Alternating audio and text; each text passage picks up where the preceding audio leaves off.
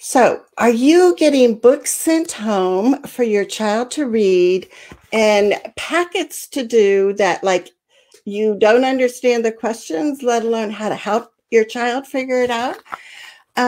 This is very frustrating for parents because you're a parent first, right? You're not a teacher.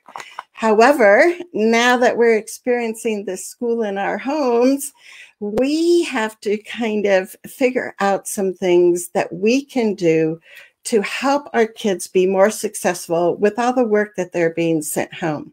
So I'd love for you to say hi in the box where you're watching us from and let us know, is your child getting more packets, more online kinds of learning activities, or a combination of both? Because we're going to be talking about how to make accommodations and modifications in a pretty easy, simple way, because we have an expert with us today. And Nicole, hello. Pause. It's like Eredics, right? Eredics, yeah, Eredics. Eredics. That's right. Yeah, he has been on our show before. And when I was thinking about how we can help parents figure out some accommodations or modifications at home, I thought Nicole is the perfect guest for this because she has written a book called, if I can get it here, Inclusion in Action. And this is going to be our giveaway book. So when you make comments, you will have a greater chance of winning the book at the end of our show today. So make sure your comments are coming. If you would like to get additional resources emailed to you, just type the word learning in the chat box and we'll get that for you. And just to tell you a little bit about Nicole, she was an inclusion teacher. She is from Canada. She now lives in the United States. She has a college-age daughter. It's like, so lots of things going on in her life too, right? When your college-age kids have to move back home. Oh my goodness. Good stuff. But you might have heard Nicole at a conference because she does a lot of speaking across North America. Or you might have heard one of her podcasts, read her blog posts, been on her Facebook page, which let me show you. You guys have to go over and like her Facebook page and go to her website, theinclusiveclass.com.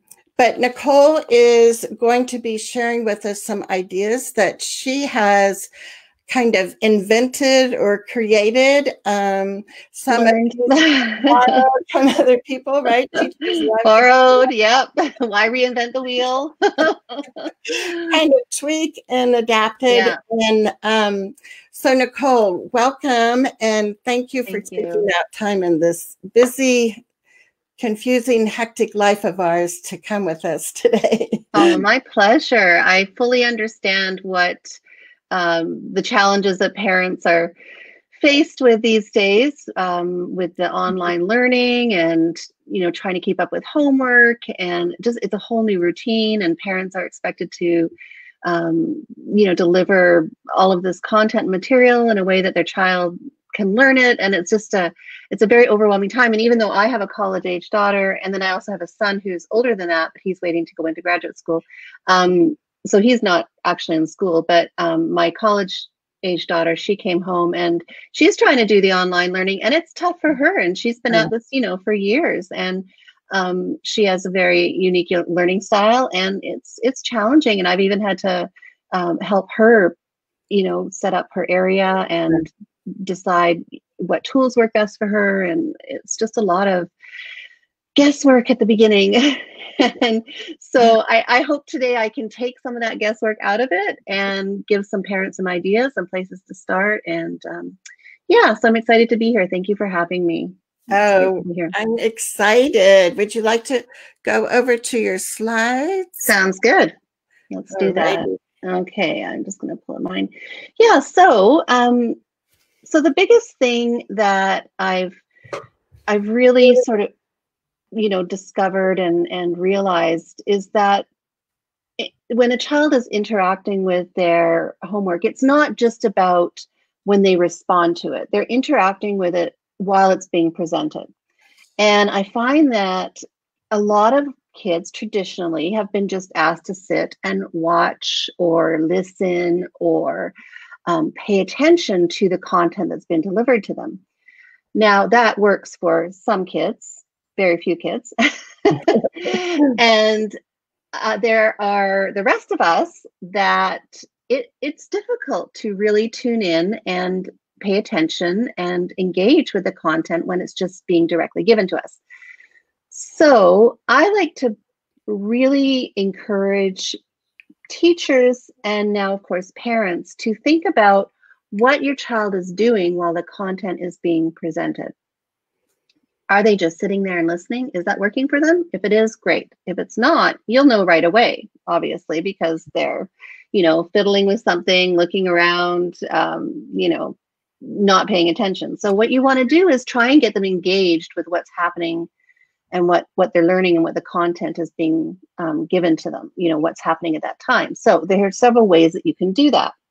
Now, of course, some of these ideas assume that you might have the material ahead of time, and some of them, of course, you can do as the material is being delivered. So I've got a few slides here to show you, to give you some examples of what your child can be doing while they're listening to the content. So depending on their age and their ability level, you can give them an outline of the lecture so that the student fills in some of the key points while they're doing the lesson, while they're listening to the lesson. So for example, you can even do something as simple as first, and then, print the word first and then a line, and then the child is listening to the content and, here's something that is significant and worth writing down. And you'll probably want to prompt them through this until they, are capable of doing it on their own, or you might just want to prompt them, throughout. And then, so you've got the word first, and then what's happening, and then next, and then another sort of space for them to fill out what they're learning, and then the word finally, and then a space for them to fill out what they're learning. So just a very simple outline of what's happening and what they're engaged with on the screen. The next one is doing a Q&A. So for example, if the student has, or if your child has watched the content online, afterwards, just do a quick Q&A with them just to check their understanding, or even have them, if the lecture, the lesson is being recorded, you can even just stop the recording and say, do you understand such and such and such and such, or what happens when, or what did you think about this? But give them some questions just to kind of prompt their thinking and to trigger their attention too. Another way to have them engage with the material is also to do a true and false. So for example, once again, if it's a recorded situation, you can have them stop the recording and just give them a quick true and false answer or question and have them answer it. Now, this is assuming, of course, that you're able to sit within a distance of your child and pay attention along with them. If you're not able to do this, then I've got other strategies to support them. The next idea is to do a concept map. So while they're listening to the material, and this is something that actually you don't need to be around for, but it's also helpful to teach them how to do this before the lesson. But while they're listening to the lesson, they can be making a brainstorming map or a concept map where they put the main idea on a piece of paper. And then just as they're listening to the lesson, they're branching off with their own thoughts or material that they've heard, or things that they've learned. So that's a very easy thing to do if this is, so for example, a live online lesson. And then of course, the video instruction, we'll just skip that because that's already happening. And then previewing the concepts. And once again, this is assuming that you have access to the material or the concepts that the student is going to learn.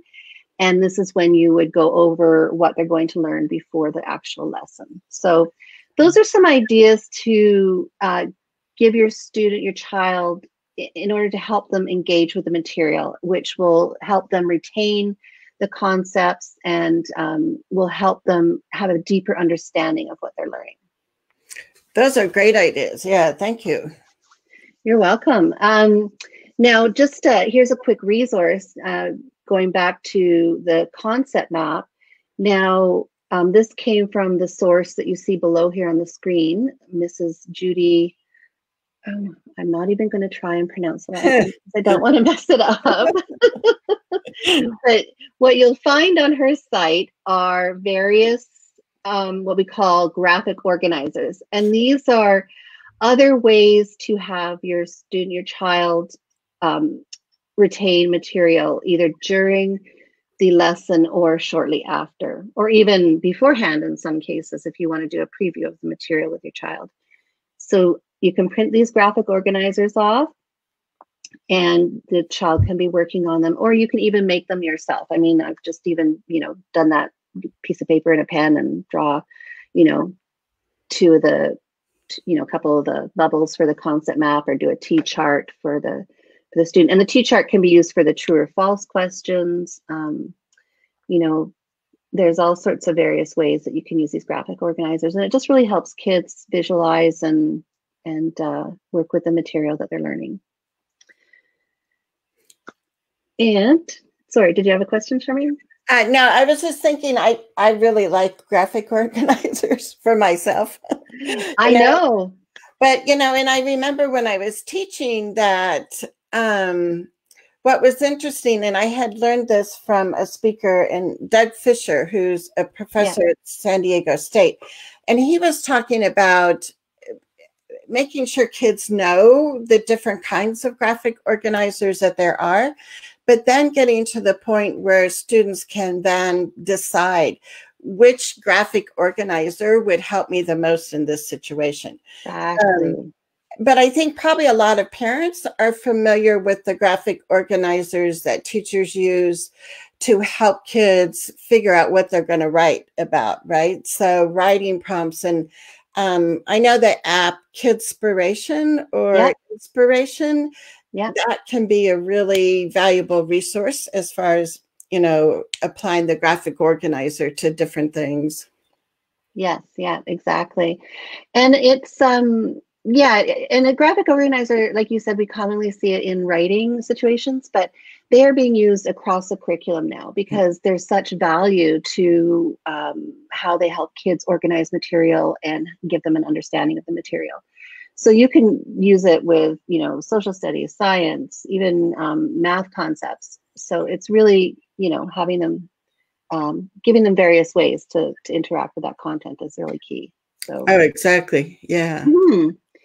Now, the next slide that I have here too, this is just another, this would be something that you could do beforehand, and this is going back to having choice. Giving your student or giving your child a choice really gives them ownership over the content that they're learning, and it gives them responsibility for learning the content. And the way that you can give them choice is you can give them something such as this tic-tac-toe choice board. Now, this is very visually overwhelming for some, and you can even just start by giving them a choice of 2 items and then move up to 3 items or 4 items. But this is basically a choice in this example of how they'd like to respond to the material, or how they'd like to, after they've learned the material, they can, do definitions, do a drawing, do a song, a flashcard. But you can make up your own, really, depending on what is being asked of them in the material. But giving kids choice over what they're what they're learning is really, really important too. It's another aspect of just helping them take, helping them really grasp onto those concepts. So, and it just makes it more enjoyable too. when they see that they have some options. Yes. So, yeah. Now, so those are some ideas for getting your child working with the content. So then what happens after that content has been delivered and they've got to actually do the work? And I'm hoping that for most of our listeners, your child has work that has been adapted and modified for them if necessary. I'm hoping that they have work that's appropriate, but if they are struggling or if the work is not at their ability level and it's left to you, or you would prefer to modify it yourself, then I've got some ideas coming up here for you. So I'll move to the next screen. Is there anything that you wanted to address before I move on? No, that's fine. Okay. So when we look at adapting work, and most parents will know this because of the IEP meetings and the 504 meetings that they've been in, but there are two ways to adapt work. And the first way is to give accommodations, allow the child to interact and to gain access to the material in various ways. It doesn't fundamentally change what they're going to learn. It doesn't change the curriculum that they're learning. But what it does is it gives kids greater access to the material. So this would be for your child who understands the content and can work with the material, but they're just struggling, or they're not quite able to fully grasp what's being presented in terms, maybe visually, or, hearing wise, or even if they can, show what they know, for example, after. So, in terms of response, these are some accommodation ideas that you can do to help your child access the material. So, so one of the things I was going to say, Nicole, is a lot of schools in the United States, I don't know if they're doing this also in Canada, but are creating, they're called distant learning plans, or, continuous learning plans for the time period when schools are closed. Mm-hmm. And so one of the things that you could, as a parent, what you could do is check what accommodations are currently listed in your child's IEP. Pick out the ones that are going to be most appropriate and helpful for you at home. Mm-hmm. And then talk, have a phone call, have a Zoom meeting with your child's teachers, both general ed and special ed, and say, how can we make sure the work being assigned have these accommodations embedded? So just to kind of remind people that we need to make sure that we're using, and teachers are helping parents use accommodations at home and have them written in that distant learning plan, so everybody is on the same page about what's going to be helpful right now. Yes, exactly. And then, of course, there might be things in there that, obviously parents know their child best, and so they're able to adapt, and depending on what their child needs that day. So here are some sort of, alternate suggestions or other suggestions if you, would like to offer more opportunities for your child to access the curriculum. So here they are now, and I'm thinking in terms of, some of these might be more school situated. I pulled these slides from a presentation that I did recently. So some of these might be more pertaining to the school setting as opposed to the home setting, but you can decide what works for you. But here are some ways just to support your student or your child in their environment. So, for example, ensuring that they have a quiet space to work, creating a study barrier. Now, I don't know if I recently did a blog post on the inclusiveclass.com, and it was tips to help your child learn at home. And on that post is a picture of a homemade study barrier that parents can easily put together using cardboard. It doesn't need to be a big sturdy desk like the one you see here, the study carrel you see here. And I've got an example of that on the next slide, but that's what I'm referring to, is just some way to block off the visual distraction, the visual noise around the child. The lighting is a big issue. For some children, you can definitely play with the lighting in your child's work area. Whether you're drawing the blinds or turning on or off lights. having them sit in different areas around the home. I know my daughter, she moves from room to room throughout the day. And I don't know which room she's in. So I have to go, where is she now? But she moves around. She's got, 4 or 5 different locations in the house that she'll move to, depending on, how restless she gets or, what her needs are. And then, of course, the types of seating that you're offering your child and what they would prefer. I mean, some kids would like to sit on a nice sturdy desk chair, sort of a desk type chair meant for a desk, or other kids would prefer or work best in a beanbag chair or on the couch, or just kind of thinking about ways to have them sit to do their work. So those are some examples. And this is the study barrier that I was just talking about earlier, just a piece of cardboard. And now, of course, this is really jazzed up, but and kids like to do that, right? I mean, they like to decorate it and add their personal touch. So I mean, that can be a fun at-home activity to do. Reuse one of your Amazon boxes. Yes. When you get your Amazon order, eventually get it. Yes.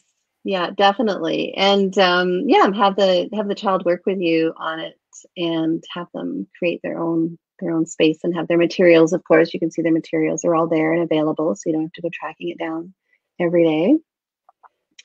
I'll move to the next slide.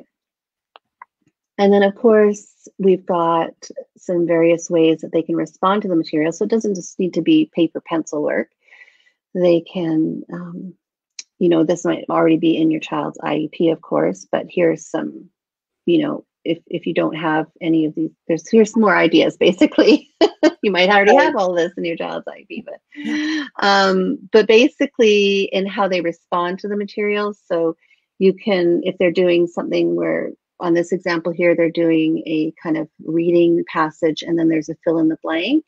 Now, what I would do to take this a step further is, now it looks like they've got the word there. I know what they want to do here. They want the child to put in the past tense of that word. But you can even have the words underneath in a word bank for the child to choose from, and then they just fill in the blank. You can also have them use, do their work on a computer. You can scribe for them, which means you write the answers for them. Of course, the graphic organizers. So the child doesn't just need to, be expected to just write down the answer with pen and paper. I mean, there are other ways to show what you're learning. Right. So it's not set in stone. There are other ways. And here's some sort of ways that the child can interact with the material in terms of responding to it. So if you see on the left-hand side, the student is doing some math on the iPad, and what they've got a graphic organizer right there to help them, understand what's happening with the material using the manipulatives and a graphic organizer. And then down in the right-hand corner is an example of a writing tool that's been adapted. It's just a pen inside a tennis ball, and to help the child with the writing. So here's some more ideas. Definitely, you can think about the kind of paper that your child is working on, different line paper. And there's all sorts of examples online. If you go to Google and just type in, lined paper, you'll see all sorts of different examples that you can pull up and print off. And then, of course, and this is another example of using graph paper, a way that you can use graph paper to help your child organize a math problem, for example. Well, and, I've heard from some parents that they're getting some, links for things, but they're finding difficulty actually printing off the paper or the, activity. So right. One of the things that you could do is you could, talk again to your child's teacher and request that they send, a bundle of this special handwriting paper or the graph paper home, because sometimes we're running out of ink, right? Exactly. Yeah, exactly. And Amazon isn't delivering ink very fast. Yes, so exactly. Certain papers like that your child has used at school, ask the teacher to send that to you in a packet. That would be really helpful. Yeah.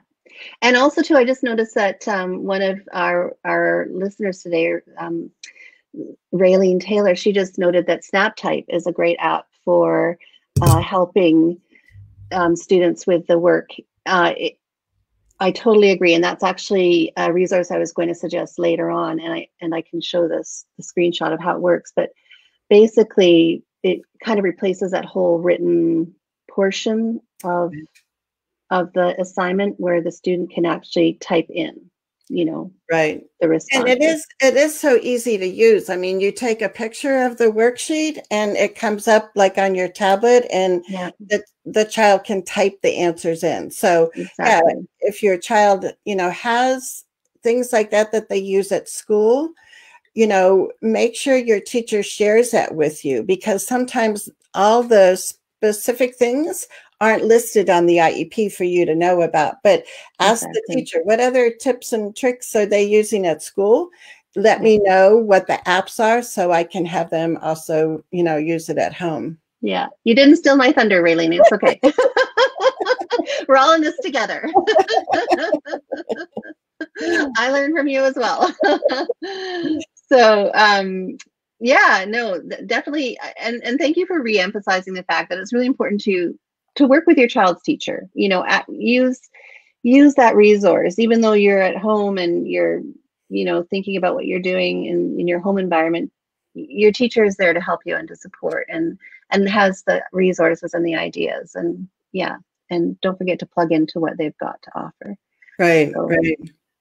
I'll just go through a few more quick accommodations, and then I'll talk about actually modifying the work, which is a different kettle of fish altogether. So here's some more ways to support your child when they're working with the material or even accessing the material, is giving them, then this might already be part of your child's IEP, but the reduced workload. Now, this would obviously be prearranged with your child's teacher, but maybe just having, this would be an example of maybe doing 3 questions instead of 10, but having them show what they know in a reduced amount. Keeping an agenda or a routine for the day even is a tremendous help.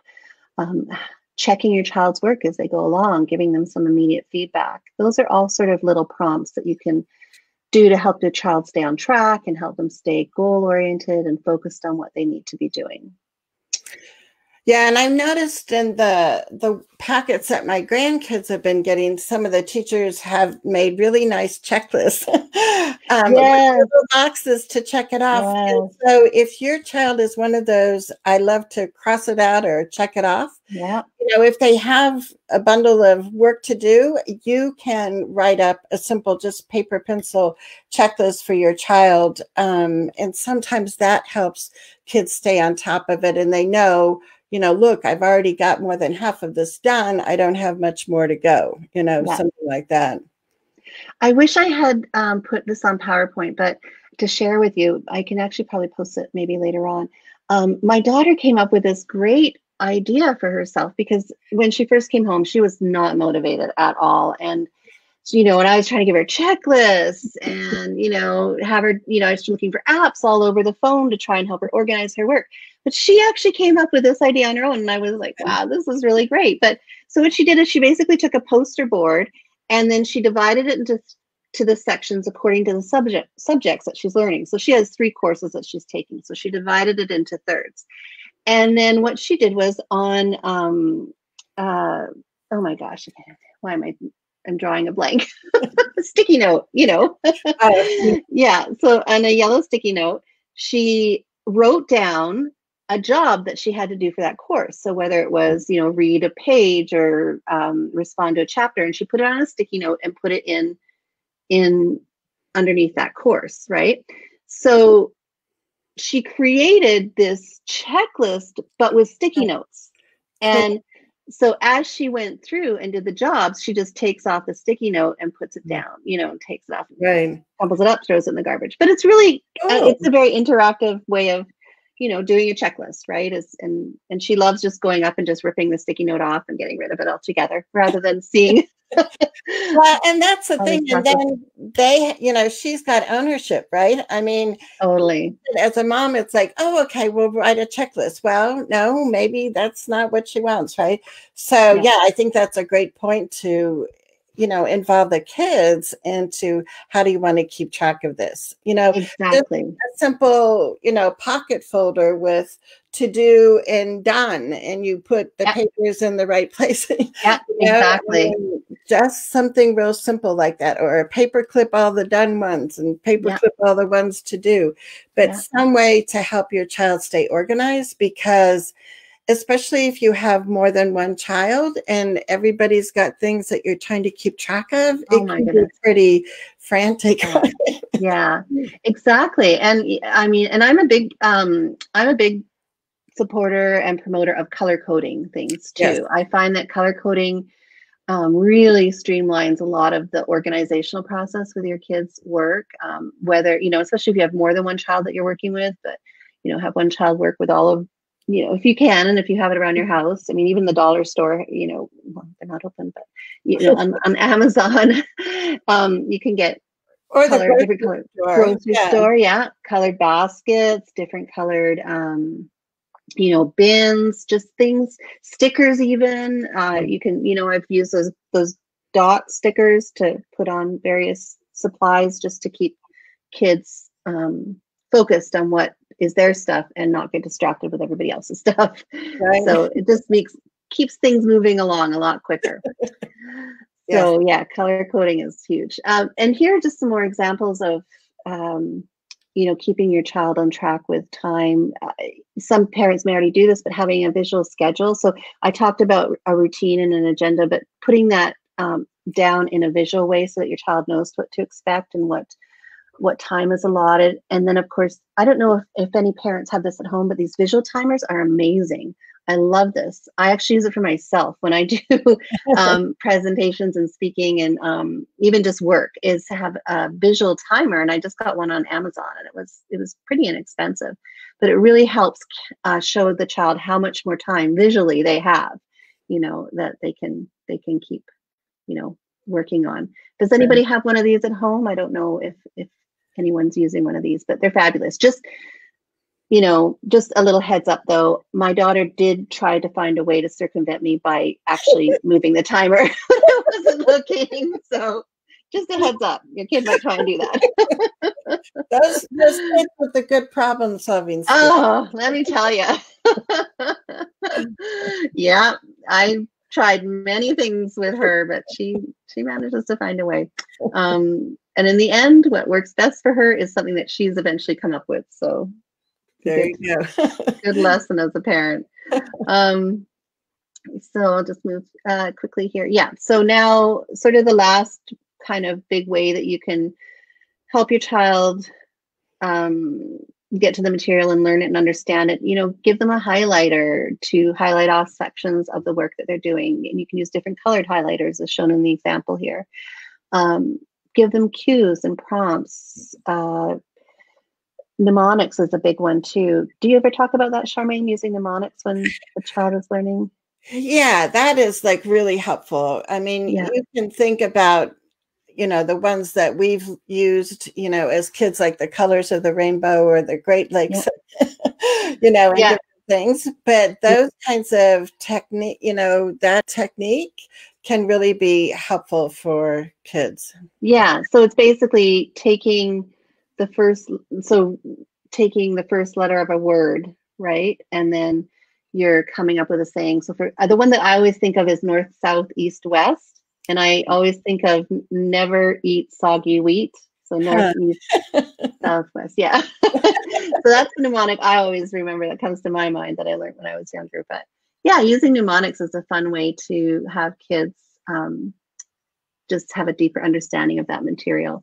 And of course, just different size text, maybe the text that they're looking at, it's too small. I mean, you can use, or even just tracking, for example, tracking words as they're reading. So here's an example on the left-hand side, it's a bit blurry, but of a way that a student can track their work, and it's just with one of these reading strips. Now, you may have one at home. If not, they're easy to what I've done before is, let's see if I have it. It's a colored overlay. So down here on the right-hand side, you can see that it's just one of those, folder inserts. Right. And you can place that over top of the material, and it really just pops out. The words just pop out when you put one of those on. I know my daughter used one through high school, and I think she liked the yellow one. And she would just place that over her work or her textbook, and it would just really bring the words out and help her pay more attention to what she was doing. Right. When what you see on the left-hand side are these reusable inserts, and this is a great way to save paper and, to have your child work with the material over and over again. So if you want them to go back and redo something, or if you want them to go back and, like, so for example, a concept map, you can just do like a piece of paper, draw the concept map, put it in one of these inserts, and then they write on top of the insert with a dry erase pen, and then, they can reuse it over and over again, depending on what they're doing. So those are some ideas to help your child, just basically get to the material and work with it. But what happens when the material might not be at their ability level? And hopefully your child's teacher and you and your child's school-based team have worked together on, having some IEP goals and having some things that you want your child to do or want the child to learn. And then hopefully they've given you some ways to modify that work, or they're modifying the work for you, which is ideal. But I know that doesn't always happen. So I'm going to walk you through some ways to modify your child's work if it's not at their ability level. Did you want to, anything No, there? that sounds great. Yeah. Okay. So let's move on. Oh, wait, where am I here? Okay, here we go.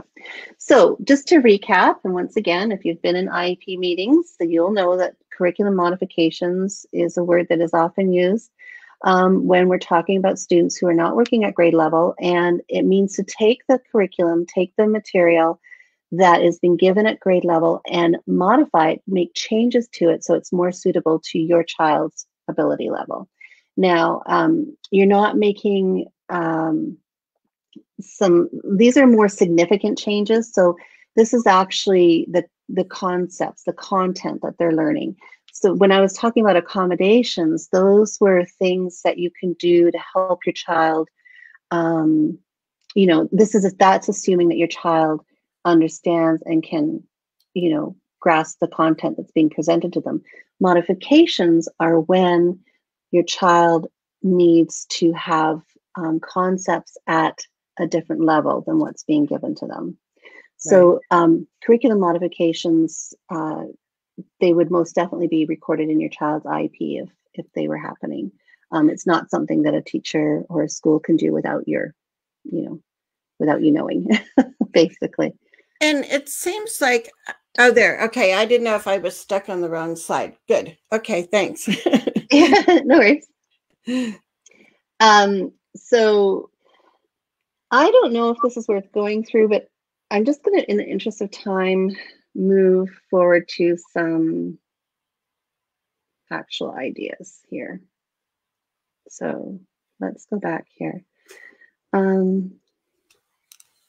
So when you're modifying, so let's say, for example, you're in a situation with your child where you need to do the modifications, where you need to do the work. So your child's being sent home some grade level work, or being asked to do some grade level work, and it's just above their ability level. You really need to change what they're going to learn with it. So what you need to do is, first of all, determine what the goal is of that lesson. And you can go back to your child's IEP for that. You can ask the teacher what it is exactly that they want your child to learn with that material. So you need to look at what the purpose of that lesson is and what can your child learn from that lesson. What is your child able to do with that lesson? Or what do you want them to be able to do with that lesson?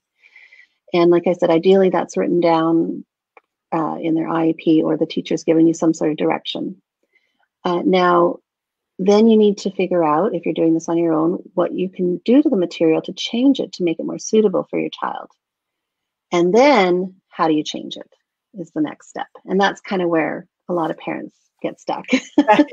Well, and Kim is here from Iowa, and she said, will we have access to this slideshow at all? I don't know if you can share a PDF of it or something, Nicole? Yep, definitely. Yeah. Okay, yeah. Cool. And so definitely. I'll put that as one of the resources that I email out to you guys. So if you want to type learning in the chat box, then you can get an email with additional resources, and I can include Nicole's PDF there too. Yeah, and feel free to email me if you have a question, or DM me on Facebook. I often have parents who will message me and say, "Look, I've got this assignment for my child got this assignment, and I just don't know what to do with it. I don't know how to modify it. Can you help me?" And I'm happy to have a look at it and just work through it and find a way for your child to learn from it. So Great. Yeah, so feel free. Thanks. And yeah, so okay, let's quickly take a step back then and look at how can we change this work to suit our child's ability level. So there are some ways that you can do that. The first thing you can do is you can just alter the difficulty level of the assignment altogether. So you can take the assignment and break it down. So for example, this is a very simple example. On the left-hand side is the class assignment, the assignment that the teacher gave, and it's a very simple one. There's a picture of a dog, and then the students are asked to fill in the blanks to identify the parts of the dog. If you wanted to simplify that to make it more suitable for your students, so maybe, for example, they're not an independent speller yet, or they're not an independent reader yet, or they're not, there are certain things that they struggle with in terms of labeling. You can simplify this by just simply making a word bank of the parts of the dog, and then filling in 2 of those yourself, and then having them fill in the last one on their own independently. Cool. So that's a very, very simple idea, and just well, and I think word banks are such a great way to help kids, right? I mean, for so many different assignments, and it just gives that extra support, and they can be successful and not get so frustrated. And that's key. You really want to find that, they call it in psychology, they call it or in education, they call it the zone of proximal development. And it's just that area where your child isn't struggling so much that they're frustrated, but then it's not too easy for them. Right? It's just that zone of where they can do it, maybe with a little bit of prompting, a little bit of support, but they can do it independent enough to feel proud of themselves and to want to, they're motivated to do more. Right. So, exactly. The next way to modify work is to alter the goal. So for example, say your child was given a multiplication assignment that the class is working on, and they're not yet learning how to multiply, but one of their IEP goals is to identify numbers 1 to 10. This is a simple way of just taking the multiplication sheet and having them pick out numbers that they're working on. So here the student was asked to identify the numbers 3 and 4. And so the student just circled the 3 and wrote it underneath. But, you don't need to, just because you were sent, you were given a sheet that was at the class level, doesn't mean that that's what your child has to work on. Right. You need to make it at your child's level. And I think the other point is, given the situation now, is if you do some of these tips that Nicole is sharing with us, make sure that you jot it down. And so when you come back to school, I think it's going to be the fall, that you can update your About Me profile with new things that you've learned by working with your child of what works. Because you might be inventing and creating some new accommodations or modifications, you know, throughout this springtime, and you want to make sure you keep track. Or the other thing is keep track of the ones that didn't work and share those with the teacher, because you also want to be aware of that. But the positive to me out of this schooling at home situation is that parents, I think, are going to get to know their kids even more, and specifically about them as a learner. And they're also going to learn more about the curriculum that the child is getting at school, because things are going to be sent home now. And so you have, you know, this rich, you know, treasure of nuggets that you're going to be learning even more with your child as a learner, that is going to be so helpful for you to share with teachers now and then for next year, right? And if we could go back to Word Bank just for a minute, Marla said, are we just writing the words at the bottom of a worksheet, or is there an app that can help? There are most definitely apps. You can even just go on Google and have a look at, I mean, I think even if you just Google and create Word Bank, it'll give you an option to, you know, put in a passage or reading and then put a Word Bank. But I can look around and send a link to you, Charmaine, if you want. Okay. And yeah, I can't think of a specific off the top of my head, because Snap to Type, you know, doesn't allow, at least I don't think it doesn't allow you to add a word bank to the worksheet. It would just be taking the photo and typing in the answers. But you can add a word bank.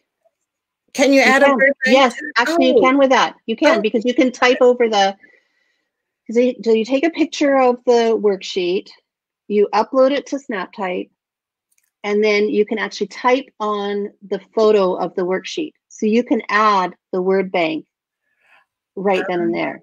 Yes. Oh, okay. So that would be cool. So I think the Snap to Type is going to be one of our favorite apps. Right? I know. I love it. I love it. Exactly. Now, I'm not sure, Charmaine, how much time do we have left? Because I just want to make sure I cover some stuff. Yeah. So we have about 10 minutes. Okay. I'm going to move through this a little bit quicker then, just so, because I keep stopping you. No worries. I'm glad. I want to make sure that we're also responding to people who are watching. So a third way to modify material is to just alter the objectives, learning outcomes, and a little bit of the content altogether. So for example, say the class is working on learning about plant cells. Well, your child is not working at that level, but rather than having them do something totally different altogether, you know, why not have them grow some plants, or, you know, have them, and then they can, you know, take care of the plants and look at the growth. And so you're still working within the same theme of what the other students are working with. It's just a different aspect of that theme. So rather than looking, you know, where the class is looking at the cells, your student is learning how to grow plants. So it's still within that theme of plants. And then finally, you can alter how the material, I guess, is. So for example, how the child is going to interact with the material, but in a way that's more appropriate for them, as opposed to what the rest of the class is doing. So that might look like something like this. And I believe there's somebody in your Facebook group that created this. Oh, really? Remember for the life Lisa, is it? Kimber do it? Huh? Pardon? Was it Kimber Rice? I want to say Lisa Orvis. Oh, yes. Lisa from Wisconsin. And yeah, she's a para up there, and I think she helped your daughter do this. Yes. And I'm sorry, I forgot to put her name as credit, but trust me, on all my presentations, if I show this, I do give her credit. This one I pulled off and put together quickly last night, so I apologize.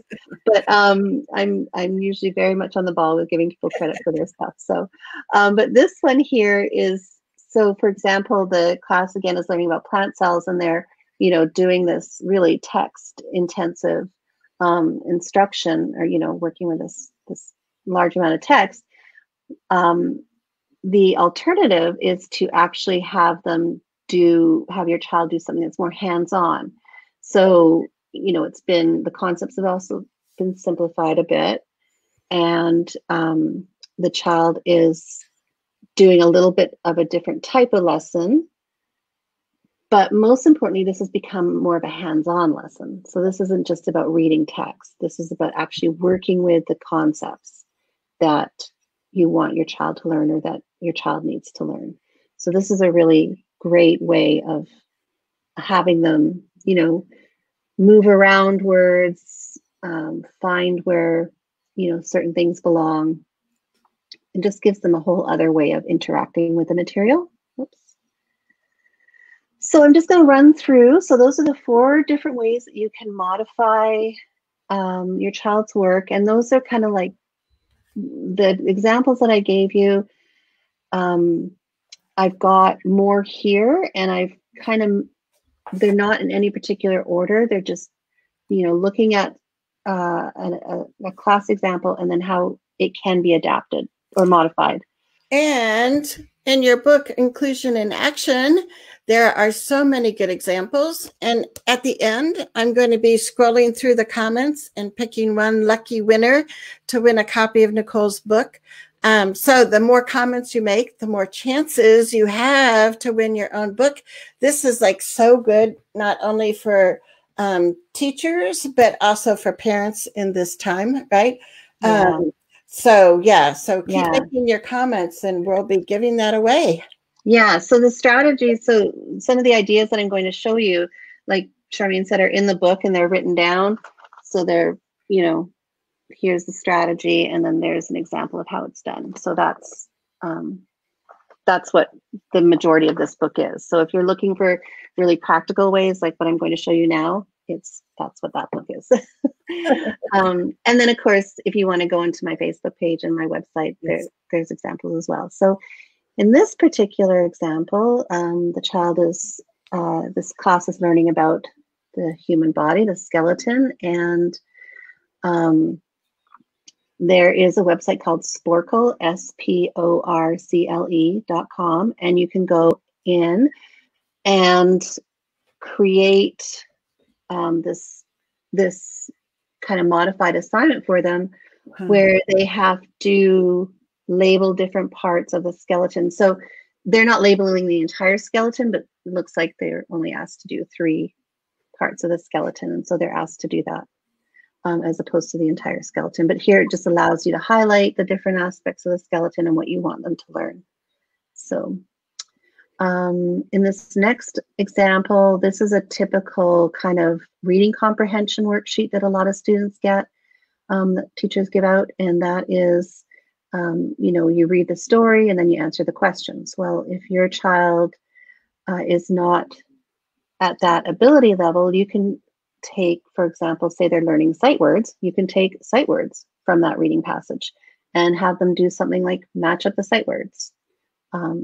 A very simplified approach to, so there's still to that assignment. So they would still be, learning some aspect of the book, or even reading along with the rest of the class, but what they're being asked to do and learn is a lot different. And this is a more, simplified version of it, but keeping it within the same theme. Right. So you're not giving them something totally different.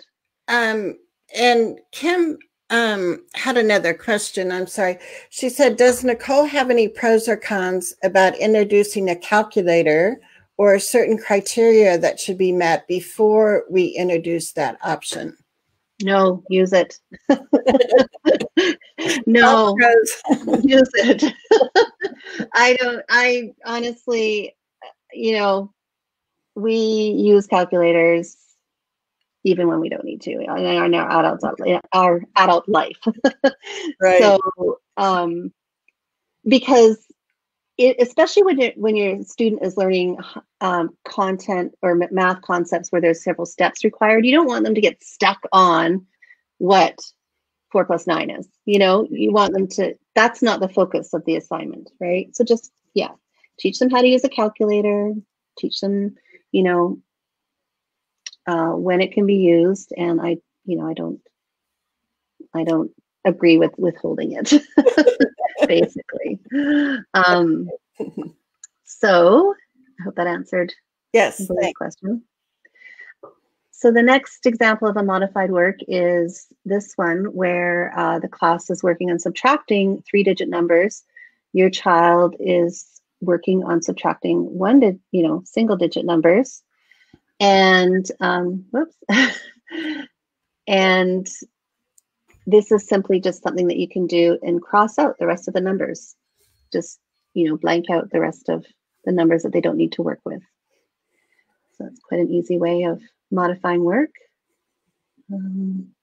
Here's another one. Now, I've seen this used many, many times successfully. This is when the student has a spelling list to work with. So the class has a spelling list to work with, and the student wants to participate in that spelling list, but the words might be a little bit above their conceptual or their ability level. You can find smaller words within that larger word for your child to learn. So this is an example of taking grade 5 spelling list, servant, and then they've picked out the word ant, and then the child has learned how to spell the word ant. So they're still participating in the spelling list, and they're still participating in, learning the same types of words and hearing the same types of words, but they're just learning a simpler word within the larger word. So this one here I did use snap type for. And is it snap to type or snap type? I don't know. Either one, I think, will get you there. Okay. So this is an example of how you can use snap type. So here on the left is the worksheet, and you take a photo of it, you upload it to snap type, and then you can type over the original instructions to make it more appropriate for your child. Now, see, I haven't done that feature, so I'm so excited to learn that. Yeah, no, it's, yeah. And you can do this even with, I think you could even do this on your computer, like with preview. I think in preview mode.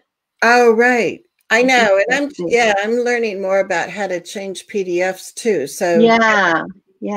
So this isn't. And if we could pause for a minute, Wyona had a question, which I think is really important, is how do you find the right level and not oversimplify schoolwork so that not too hard, not too easy, right there? That's a great question. Trial and error. Trial and error. And then, of course, you can also go to the, if you're looking for a specific goal, you can also go to the core curriculum, for example, if your state is using it, and look at the subject level and look at the different learning objectives for each grade. And it's a scaffolded approach, right? So you can look at, what concepts are being taught in the early years in that strand, and then what concepts are being taught in the upper years, and maybe try and find where your student fits on that continuum of goals. Yeah, and I think a lot of states have, like, they're called different things, like alternative, standards, or essential elements. Yes. Yeah. And that can give you a lot of good ideas. So, if you need help finding that, tell me what state you live in, and I can help you go to that website, because you really want to be in your state specific, website to look for that. But yeah, that can be really helpful. And also share that with the teachers, because sometimes the teachers forget resources there, right? Yeah, exactly. Or they don't know. Right. In the interest of wrapping this up very quickly, here's an example of snap type and how you can use it on the left-hand side. And so that's an app. The other one I really recommend is going to the Sherlock Center. So if you just Google Sherlock Center, they have all these books that are adapted and modified, so with visuals. So they're great for, if your class, if your child is, their class is reading a certain novel, you can look it up on this site and get an adapted version of it or a modified version of it. The other two sites I'd recommend, Austin and Lily, if you haven't already come across that site. She does great work with taking concepts and breaking them down and making them really achievable for students. And lessonpicks.com, if you are making any kind of visual type work for your student, if you need any sort of pictures or visuals, it's there on lessonpicks.com. And then finally, you can go to a live binder that I've created. It's a site online, yes, and it's got a collection of modified lessons that are already been, they've already been created. They're already there. And it's at bit.ly/modified lessons. And it's kind of like a crowdsourcing. So, people are sending me their lessons and I'm kind of collecting them in this one area. And that's it. That's for now that I have to say. Well, this was so good. I just, like I said, I love learning from you and picking up new ideas. And I know different people in the chat have been sharing resources. So thank you for doing that, because that's what this is all about. I mean, I do this weekly show, but I want it to be something that's going to be useful for you. And also that we just grow this community of people that help each other, right? Yeah. Especially now, we need to get support from each other. So I'm going to scroll through the comments and find a lucky winner of Inclusion in Action. So it's a real high-tech way of doing this.